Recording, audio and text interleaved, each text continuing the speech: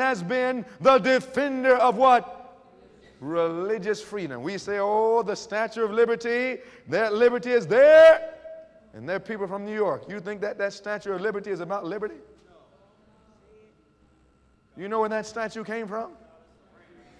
Oh, yes. I see some of you have been studying the message. We don't have time to go there tonight, but you understand it had nothing to do with freedom, not religious freedom. This says, but as the question of enforcing Sunday observance shall be what?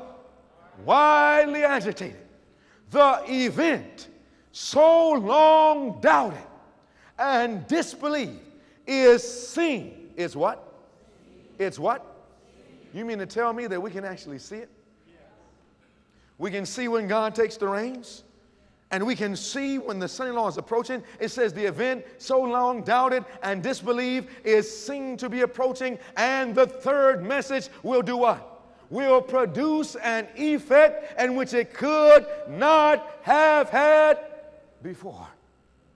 What is it about this time that will produce an effect in which it could not have had before? What is it about it? Come on, talk to me, somebody. What is it about the message then? What is it about the message then that will produce an effect in which it could not have had before? Why is it that it could not have had this effect before? It's right there. Look what it says. The event so long doubted and disbelieved. You know how many people today, you say that we have a few short months, they say you're a fanatic. You say a Sunday law is coming, you say, well, everywhere you look, you've been talking about a Sunday law. But when it is seen to be approaching, it will produce a different effect. I went to one place and one person said to me, if the Sunday law was really so close as a few short months to a few short years, why don't I see it in the newspapers? I just took down the newspapers and threw them on the floor and said, which one you want to read them in? It's everywhere. Look. Look. And on the seventh day we rested. Maybe those old blue laws weren't so crazy after all. Why isn't Sunday special anymore? That was Huntsville Times. Germany, talking about right now, you know that right now in Germany, I was just there in Germany, and they're saying now ruling in favor of the Catholic and Lutheran churches. Germany's highest court has found that the city of Berlin's 10 shopping Sundays a year ago against the constitutional protection of Sundays as a day of what? Rest. All over the world. Do you know that you don't have to be an Adventist to believe a Sunday law is coming? Before, only the Seventh-day Adventists believed the Sunday laws were coming. Today, every person with a thinking mind knows that Sunday laws are coming. They simply don't know what it means. The atheist knows Sunday law is coming. Here it is, USA Today. Sunday shopping ban where? Croatia. The Croatian parliament has passed a law forcing shops to close on Sundays in a concession to the Roman Catholic Church just a couple of years ago. Germany, Croatia, all over Europe. I was in Europe and they're talking about the same thing. They voted on February 2009, protect Sunday as a weekly rest day. All of the European Union came together and they voted on this. And as of 2011, they've already tried to protect it. Jewish life. This was Israeli news. Governments to consider adding Sunday as a day of rest. July 5th, 2011. That was just a few weeks ago. PM appoints head of what? National what? I wonder why the Economic Council. I wonder if there's going to be a relationship between the economic crisis and this worldwide Sunday law. And let me tell you something. When this crisis hits, you're going to want to hear. Was anybody here in the country living class in this room? Did you hear that country living class? Oh, my brothers and sisters, we have to be like Joseph was when that Sunday law is passed to be in position. But my friends, it's almost here. We must put that principles into practice now. PM appoints head of the National Economic Council as chairman of the committee to look not for ways of making money. Look for what? Into making Sunday a day of rest. Everywhere, all over the world. This is everywhere. Oregon. Front cover. Anybody from Oregon? Oregon auto dealers want a Sundays off law. Why? because of an economic crisis. My brothers and my sisters, that economic crisis that has already started since 2008 has two great phases, and 2011 we come to the second and final phase, and my friends, we are in it now. Do you know what happened on January 1st, 2011? No. We don't even have time to go through all that. Listen. Oh, wait. Oh. I'm going to go past this right now. Inspiration says we should know exactly where we are. Look what this says, Great Controversy 590. It says, it will be declared that men are offending God by the violation of the Sunday Sabbath, and that this sin has brought calamities which will not cease until Sunday observance shall be what? Strictly enforced. Now this is talking about the passing of a Sunday law. Now notice the economic condition when the Sunday law passes. Because remember, yesterday I said that there are three things that are intensely connected in the Bible. In James chapter 5, number 1 was what? Economic crisis. Number 2 was what? Early and latter rain. Number 3 was what? Heart religion. And every one of these things are happening. In fact, look at this. It says, and that those who present the claims of the fourth commandment, thus destroying reverence for Sunday, are troublers of the people, preventing their restoration to divine favor and what type of prosperity? What is that talking about? I want to ask you a question. To overstate the simple, what is the economic condition that America and the world will be in when a Sunday law is passed? It has to be an economic crisis, because the Sunday law is passed to restore prosperity. And if you're in prosperity, no need to pass a law to restore it. Are you with me? So when the Sunday law is passed, it must be during a time of economic crisis. And what I'm telling you is that we are at the end of that economic crisis. Here's a prophetic chart. Now, we don't have time to run down the whole prophetic chart, but since 1990, the prophet tells us of 6 great events that will lead to the passing of the Sunday law.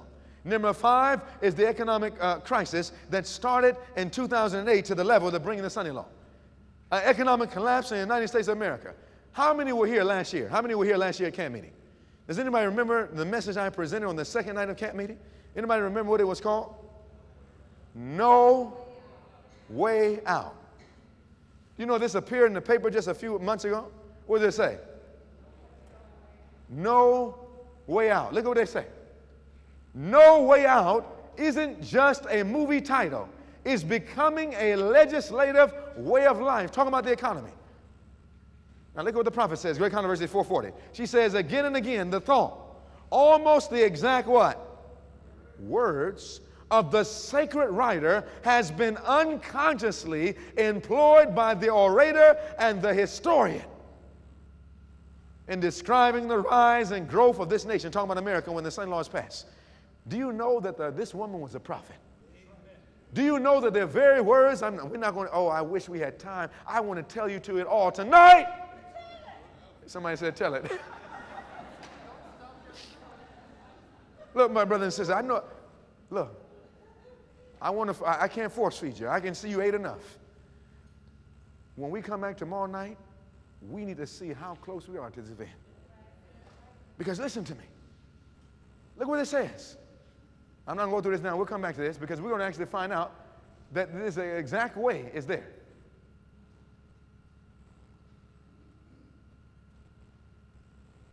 This no way out. No way out of the debt trap.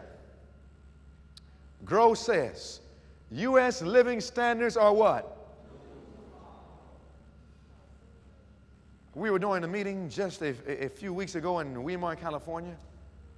That whole place wants to change its program to become an outpost center, to operate the program properly. We were there doing some planning, and we're supposed to go back and do some more studies and teach about this same program. It's time to become what Joseph was in Egypt. It's time to use the head and the hands and the heart harmoniously for the finishing of the work. But my brothers and sisters, when we were there, a question was asked. They said, I told them that August 2nd was going to be an important date, because at that point, that came to the end of the debt ceiling. And August the 2nd, if we didn't pass that new law to raise the debt ceiling, America would have been totally out of money and could no longer have paid any of those bills. Money, all gone.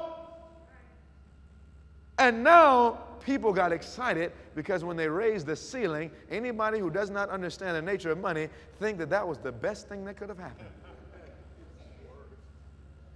My friends, that assures you that a noose has been put around your neck. And someone's getting ready to kick the chair. This is it. And the reason why I am so burdened tonight is because many of us are satisfied with a stony ground heart. No depth. Satisfied with just talking about religion. But we don't have it here. And the way it's demonstrated is because it is not revealed in our lives. My friends, there is no way out. You know what this says? It says it's doomed to fall. You know they said that does anybody know who Gaither is, who Timothy Gaither is? Secretary, Treasurer of the United States. He said that the debt ceiling was not raised, that our standards of living will be more severe than what happened during the Depression of 1929. He said it will make it look like days of great prosperity. That in America, that the conditions will go back to third world conditions. Do you know that the only way to live during a time of third world conditions are people who have learned to use their hands? Do you understand that this was the purpose of true education? And this is why the devil is so afraid of it. Because he knows that if this takes place, that if he can keep us from getting this experience, we fail. But do you know that what this man was bringing out, and I'm going to show you to tomorrow, that this says that no matter what way you go, the standards of living is still going to go down. That we are getting ready to see in the next few months that the problem of buying and selling will be a very serious problem. Someone says, oh, that's not serious. Not buying or selling, it's not serious. Well, listen. If Jesus said it's going to be a serious problem, it's going to be a serious problem. That wasn't the man saying it's going to be a serious problem. That was the testimony of Jesus. And yet I hear people saying, oh, no, buying and selling is not serious. I'm just going to just say, oh, yes, it's going to be all right. It's going to be a very serious problem.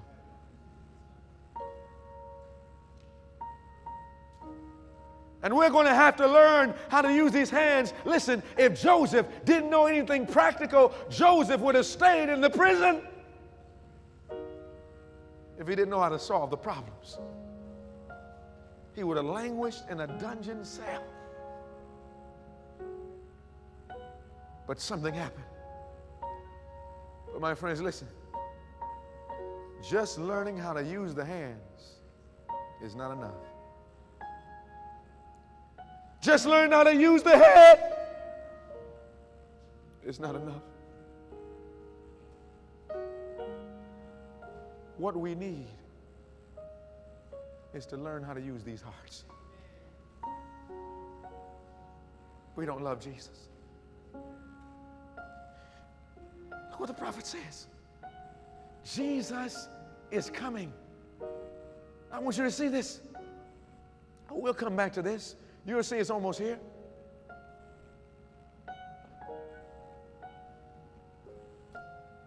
Cleansing the outside of the cup will never make the vessel pure within. A nominal acceptance of truth is good. Nothing wrong with that. Good as far as it goes. And the ability to give a reason for our faith is a what? Good accomplishment. Is it bad to have intellectual training? It's good. But is it enough? It's good accomplishment, but what, Jesus? But if the truth does not go, what's that next word?